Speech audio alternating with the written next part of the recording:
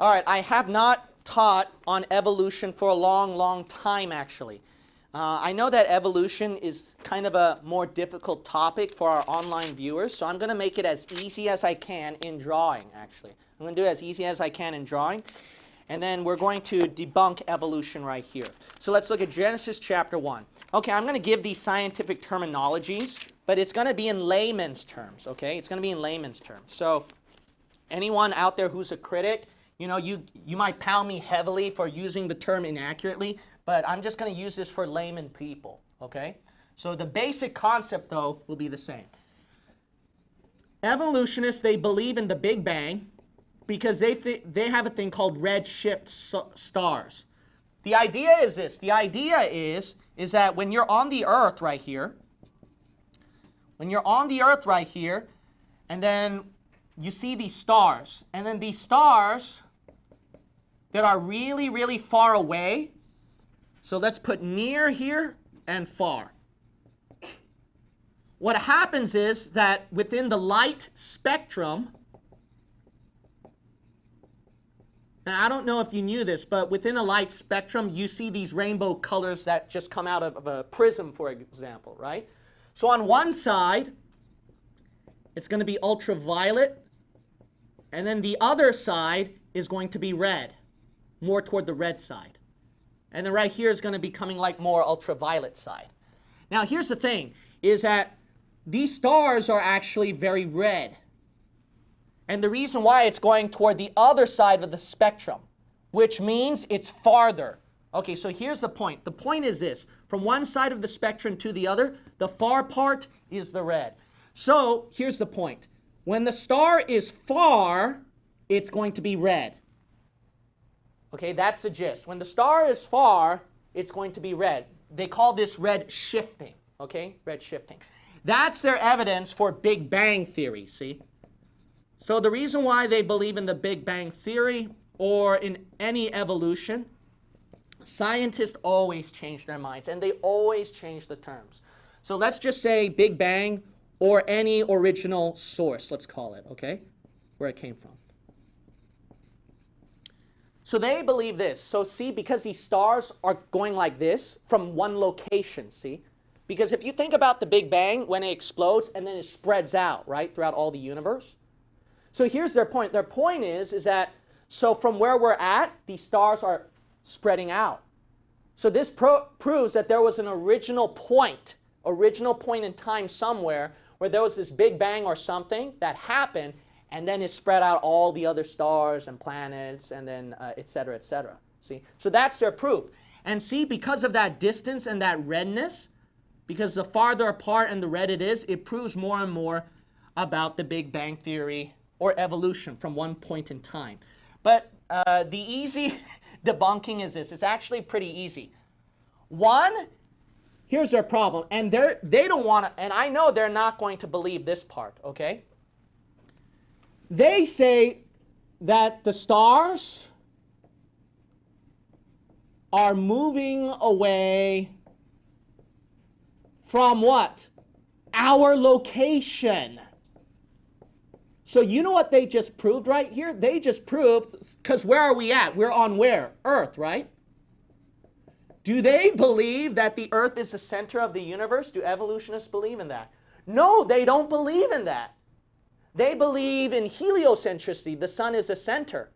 So see, if they believe that everything started right here where we're in our planet, they're not going to go for that. But not only that, how this falls apart is this, is that the Big Bang, it doesn't just start in our Earth. It's supposed to start somewhere. That's the point, somewhere. It doesn't have to be Earth. But here's the second thing. That's a problem. A second problem with this is that how do you not know that the reason why it's turning red, which is true, is because of energy loss? So this is a true scientific statement, or they'll call it scientific theory. This is a true point. If the star loses energy more and more, it becomes red. That's the thing. But here's a third point right here, all right? The third thing is that it's actually even contradictory. How you debate evolutionists, what actually is really helpful against evolutionists. So here's a foundational thing, okay? Because when you argue for carbon-14 dating, radiometric dating, when you argue about fossil strata and fossils that you found, and then certain microevolution changes, what happens is this. Both evolutionists and creationists, they get the prerequisites right. But their conclusions are totally opposite from each other. They come to different conclusions. But how you demolish the wrong conclusion is by their prerequisites. But that's very hard to do because both sides are right in the scientific explanation of the prerequisite. So how you debunk that is this: internal contradiction. So basically, you take their evidence, their scientific logic, and then see if their prerequisite works to their conclusion.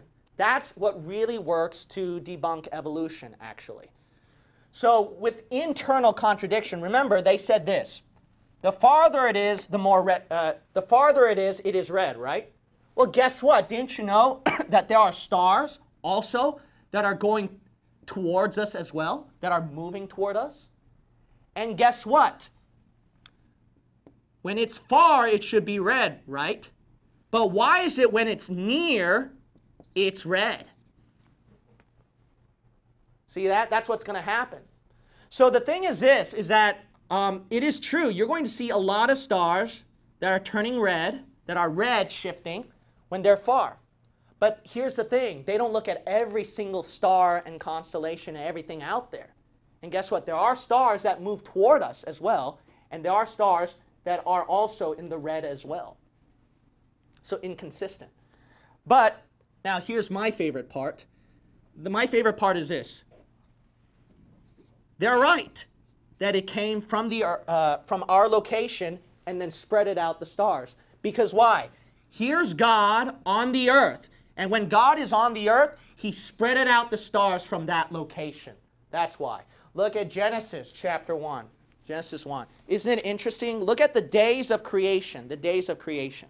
Look at Genesis chapter 1, and we'll look at verse 10. Verse 10. Where is God doing his creation? What location?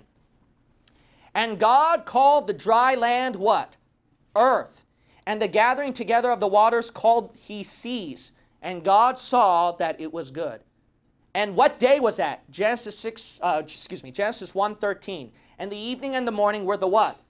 Third day. Notice God is creating here on the earth, third day. Here's something interesting. Immediately, what's on the fourth day? Look at this. Verse 14. And God said, let there be lights in the firmament of the heaven to divide the day from the night. Let them be for signs and for seasons and for days and years. Verse 16. And God made two great lights, the greater light to rule the day and the lesser light to rule the night. He made the stars also. Right after he finished his creation on earth over here, he started to create the stars immediately after that. So it shows right here that's not a problem for us. That's not a problem for us. It still doesn't deny God. How do they not know rather than Big Bang, it's God, see? That's why creationists are known for different conclusions for evolutionists. Evolutionists will see it as Big Bang, but we could see it as God. But when you look at the prerequisites, then you will see that there are things that evolutionists overlooked, see? So that's how you can win the argument and be more in the right. But anyway, let's get to our conclusion here. God is the source on the earth.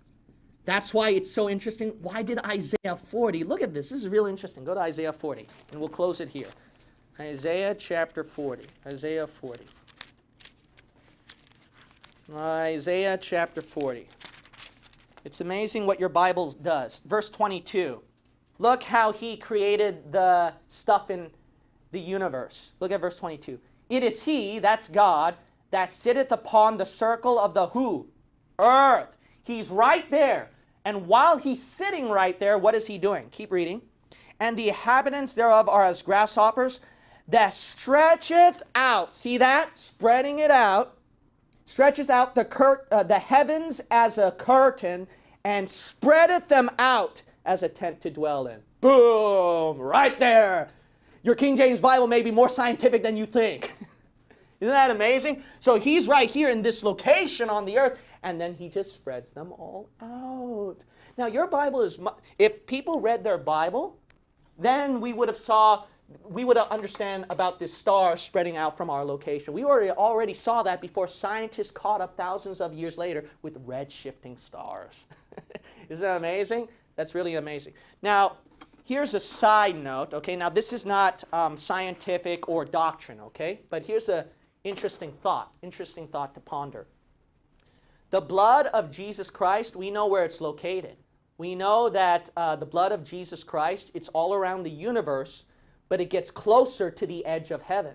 So as the stars reach out more and more and more toward outer space, isn't it interesting why it would be red shifting? All right, but hey, you don't have to believe that one, okay? Just food for thought, something to think about, all right? But excluding what I just stated about that, about the blood of Jesus and red shifting, the other parts, you can't deny the scientific fact. And not only that, you can't dismiss this conclusion either. It could be this one or it could be this one. But I'll tell you one thing, the Bible was earlier before you came to this conclusion. 2,000 years earlier, more than that. And not only that, you've overlooked the other possibilities why it's red shifting, 2. And not only that, number 3, you have an internal contradiction as well. See, internal critique.